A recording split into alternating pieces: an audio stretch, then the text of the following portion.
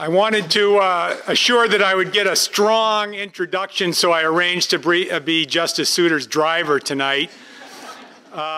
Needless to say, David, you have a ride home.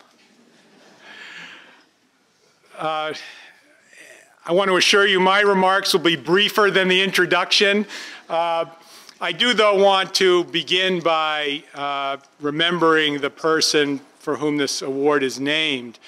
I did not have a chance to argue in front of Chief Justice Kenison, but my judicial elders have kept me informed about him.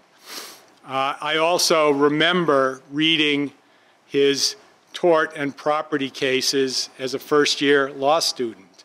His reputation preceded my first visit to New Hampshire. He was a great common law judge. He was a judicial modernizer.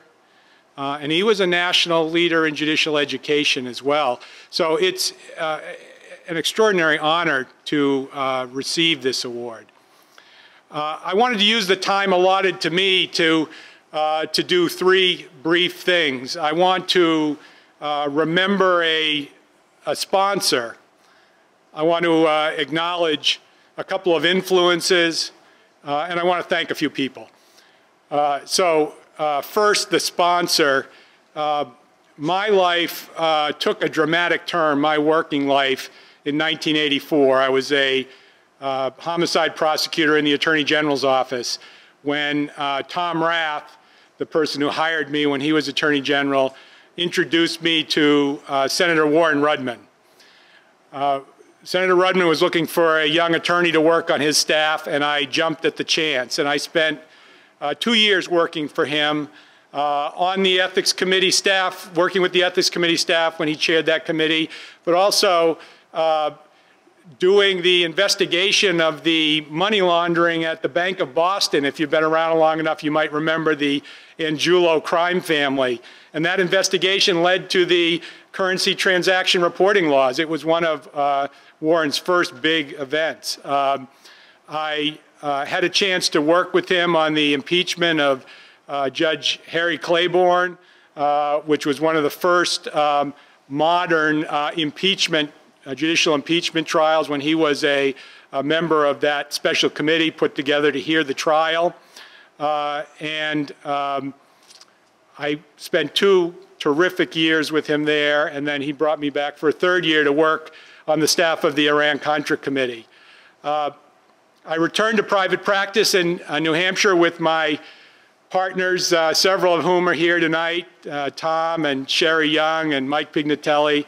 And 5 years after I left Warren, I got a call out of the blue asking me if I would be interested in serving as a district judge.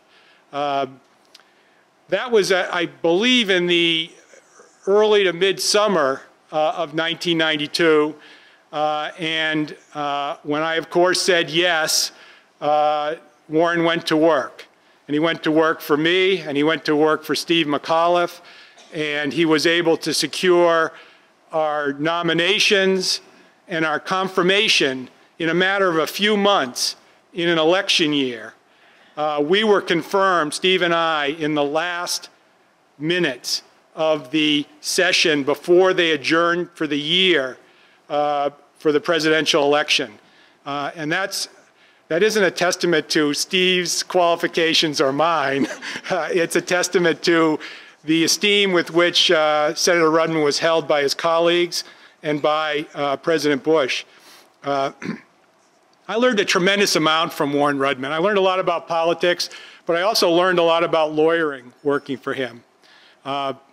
I'll always be grateful for having had the chance to work for him and for the trust and confidence he showed in me. I bet most of the people in this room remember their first meeting with Justice Souter. I certainly remember mine.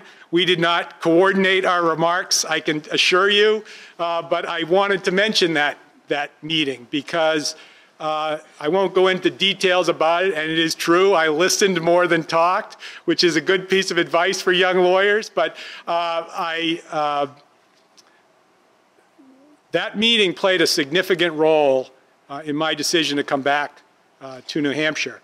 And over the years, I tried cases in front of Justice Souter. I argued appeals in front of Justice Souter. And I did some hiking in the White Mountains in between cases with Bill Glahn, Justice Souter, and got to know him reasonably well. And when I became a judge in 1992, we would meet for lunch when he was in town. And over the course of many long and interesting lunches, we would talk about many things. We'd talk about New Hampshire history, New Hampshire politics, our friends, hiking. But we talked a lot about judging. And we talked a lot about some justices that you well know, people like Holmes and Cardozo and Harlan and Hand. And those lunches and the years of reading that followed from those lunches really played a major role in my thinking about what it means to be a judge. So it is nice to hear from the teacher that the student is doing okay. So that's a nice thing, Justice Souter. Thank you for that very kind introduction. Of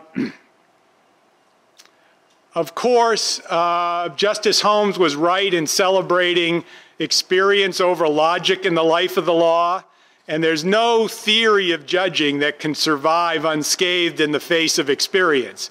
And the best place to get experience is on the trial court bench, and I've been very fortunate to spend my career on the trial court bench. But I have a secret weapon, a kind of experience multiplier that gives me an advantage over most judges, and that's the people that I work with.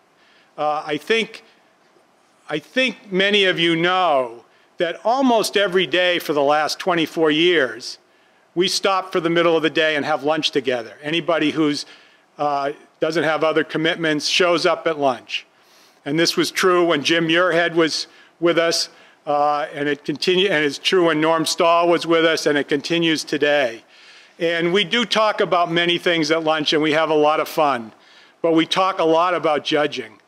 We talk a lot about the practical problems that judges face. How do you deal with a potential conflict?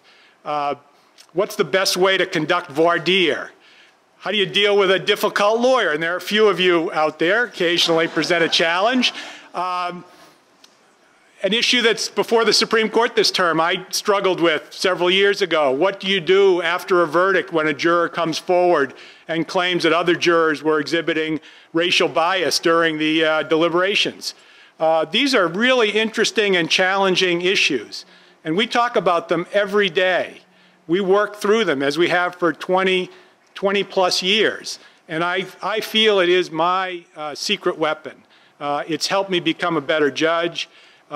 It's made the work so much more interesting and rewarding, and so I want to acknowledge the influence that my colleagues have had over me.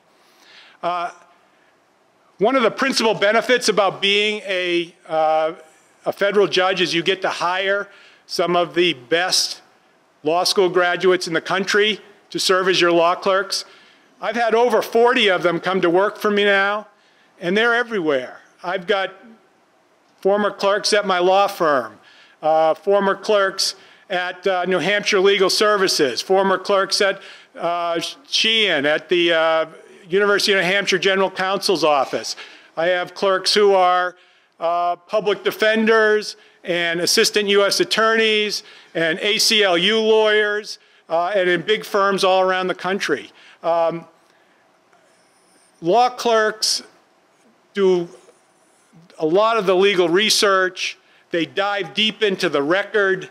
They serve as a sounding board for judges. They bring their own creative thinking, and most of all, they bring a tremendous energy and enthusiasm for the law that's refreshing, rejuvenating.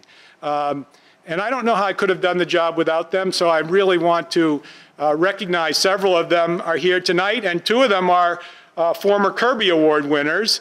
It speaks to the quality of the people I've been able to hire over the years, and I've been very grateful to them.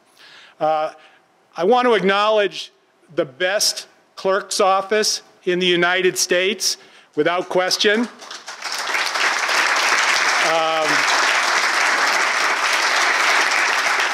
And I'm not kidding about that. Judges who come to visit and lawyers from out of town are almost unanimous in their praise of our clerk's office. My courtroom deputies, my 25-year-long assistant, Joan Osman, they make the judges look good. They do it every day. They put the interest of the public ahead of any other interests. They're organized, they're careful, they're wonderful to work with, and we're very fortunate to have them to work with us on our court. And you're fortunate to have them as people that you can work with. The last thing I want to do is to thank you. Those of you who come into my courtroom and bring your best work every day, you cannot appreciate how dependent we are on you. Until you're a judge, you cannot even really begin to fully appreciate it. You decide which cases to bring. You decide which witnesses to call, which arguments to press. We're lost without you. And without you, the rule of law would be a meaningless concept. I recognize that. And for those of you that bring your best work into my courtroom, thank you. I need it. I appreciate it. I very much value it. I know how fortunate I am to have had a chance to do this work. And I greatly appreciate the people that have helped me do it. And I know what an honor it is to be associated in this small way with a great jurist like Chief Justice Kenison. So thank you to the Bar Foundation for giving me this award.